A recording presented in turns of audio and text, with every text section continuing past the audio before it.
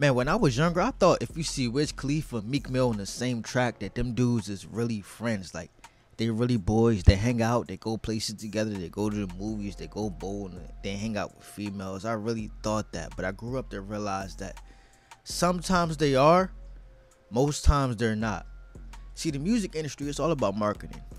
And Wiz, he cannot put his best friend Josh or Paul on his hit song or the single because Paul might only have 4 Instagram followers and negative 20,000 views on YouTube. So it's not good for the song. It's not good marketing. It's not.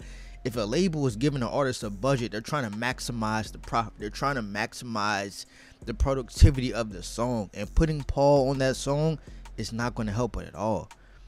A lot of the industry is marketing, and a lot of these artists are marketed to look bigger than what they actually are. Back in the day, labels used to buy physical albums to fudge numbers.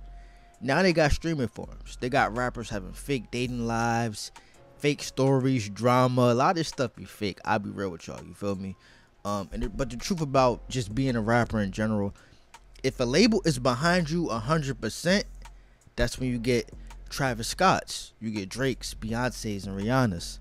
When the label is kind of behind you, you get Lil Durk's and Lil Baby's. When the label is iffy, you get Coyle Ray's and you get little Tjay's.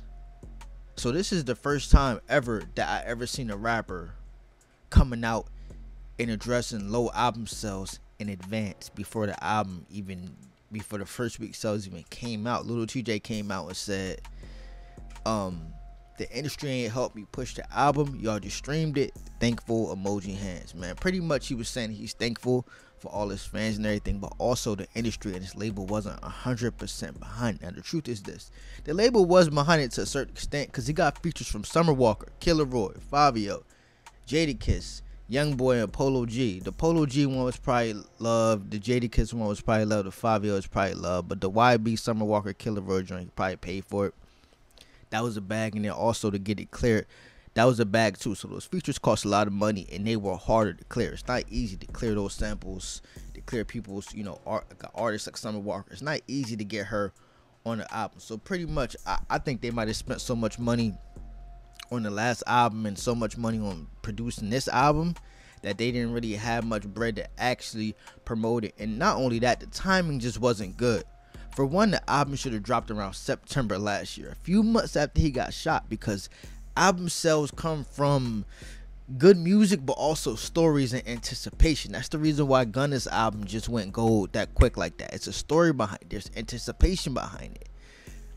Lil Tjay waiting this long, the story died out, and he had no other story. He's not dating like Ari or nothing like that. He kind of low key.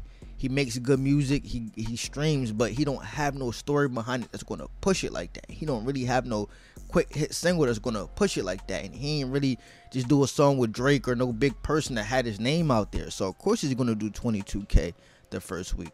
Seemed like it wasn't really much put on marketing either. But I'll say this though, 22K the first week isn't bad. It's a drop for him as far as numbers, but regardless, this is a good album, so it's going to keep streaming and streaming and streaming and streaming, and before you know it, by the end of this year, I can see this album being gold, or maybe a year from now, it could be gold. So it might not have a successful first week, but it's going to continue to stream. You feel me? Digital Thugs. I'm out. Like, comment, subscribe. Thank you for watching.